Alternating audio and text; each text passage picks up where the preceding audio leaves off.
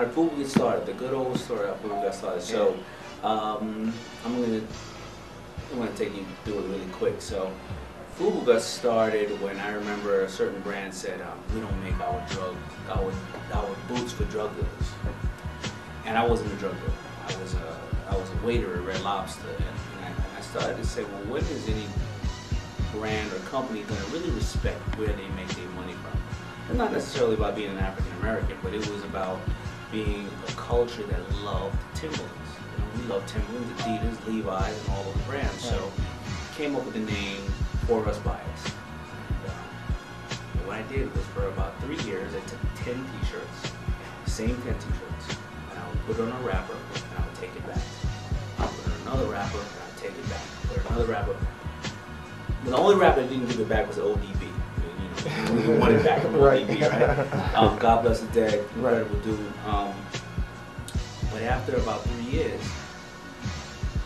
every video had this FUBU shirt on it. People thought I was this huge brand when I was just a waiter in Red Lobster with 9 stinking shirts left. You know, so I mean that's the quick story. And then a lot of blood, sweat, and tears. I closed FUBU down I think 3 or 4 times before I ever made it. You know, I just ran out of money, but I just kept following my dream. I loved what I was doing. Awesome. How did you get your boys involved? I mean, you guys grew up together. Yeah. So how did I get my boys involved with it? You know, like probably after about the 3rd time of closing it down. Like anything, you know, everybody wanted to be part of a movement, and you know, if you ever see all the older FUBU product, it has an 05 on it because it was always me and 4 of my dudes, but one of them cats would never stick around. And then it ended up just being me and 3 of my guys. Now there's about 5 guys out there who didn't stick around and were like, yo, I should have just waited, hold out. But you know, we were living in the house together. We were taking this FUBU stuff, we were slinging on the road, on the streets, going to concerts, having a good time wearing it. We just felt like we were part of the movement, so we weren't really working as far as we were concerned. You know, we were just having a good time. Living your dream. Yeah. How did you guys get the hip-hop endorsement? You said that you was giving it to rappers. How did it get to that point? And then also, how did it get to the point where it got large? Well, you know, we got the mark from hip-hop because we were raised in Hollis, Queens, and you know, Russell Simmons used to obviously drive by there every day, and he was putting on Salt and Pepper, and he was putting on LL, Beastie Boys, whatever. And we started going on tour with LL, and we were like roadies on the tour. Listen, you didn't have to tell me that I can go on a tour to see these guys that I admired and just have a great time. So, and I could put something on them. Right. So we were just on there, just hanging out, doing that, and we started to know everybody. And at that time, you know, we're at a time now where you have all these guys becoming millionaires and whatever because rap is this. At that time, nobody respected the rappers outside of the fans. So companies would come down there and give them some product and go, I don't care what your name is, just wear it. And these artists, they didn't feel like that. They had their own hood money at the time. I mean, maybe someone was almost millionaires, but they didn't want to get talked to like that. Right.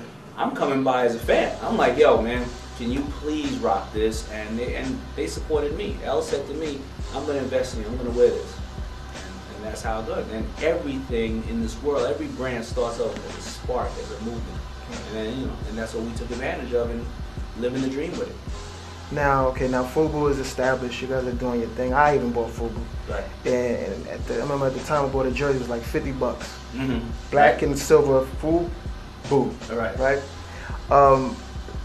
When did you decide that I gotta get off this train as far as the day-to-day hustle of FUBU, and you sold it?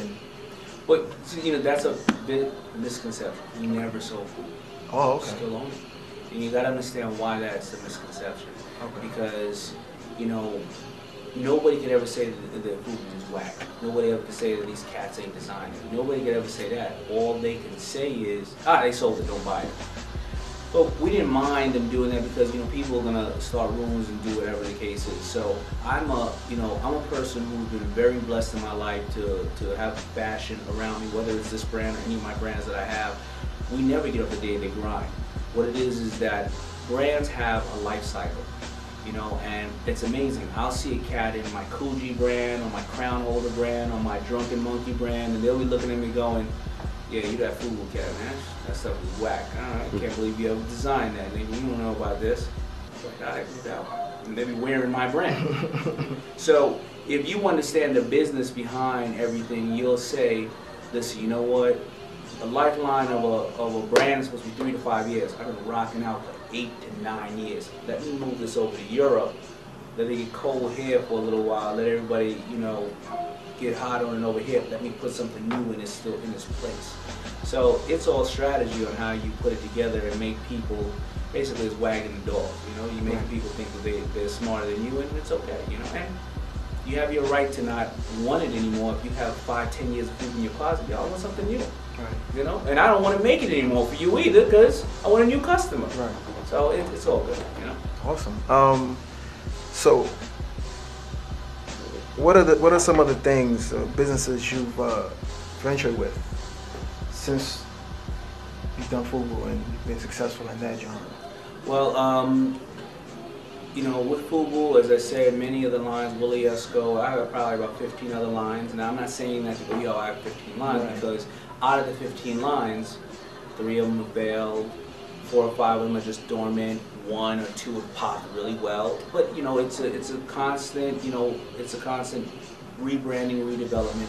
So that's that space I'm in. But after going on to Shark Tank, obviously I've had a lot of real estate stuff. I started a branding company where I kind of advise people, whether it's a small individual or it's a big corporation, on how to position their brand and how to create it and make it relevant to a certain segment or a market.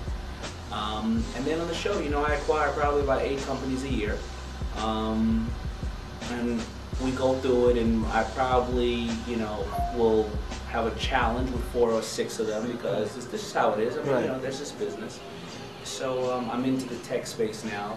I'm into apparel. I'm into what other companies? Hard goods. You know, some stuff that's in stores that I can't name all of them. Right. So I mean, listen, it's a hustle on whatever level you're at. It is a hustle.